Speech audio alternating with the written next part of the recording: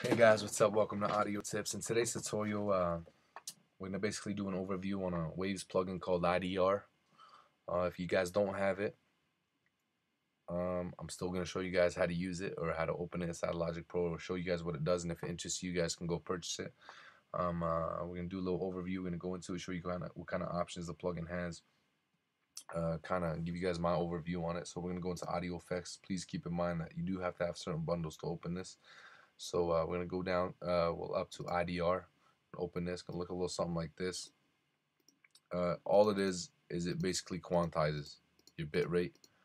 You can do this when you export or anything, but this you can just put it on your master track. Very simple. You switch between 20 bits, 16 bits. I don't know why it doesn't have 24 bits, but this is basically it. Very brief. This is the overview of the IDR, and I hope you guys enjoyed and learned something new. Thank you guys for watching, and please subscribe.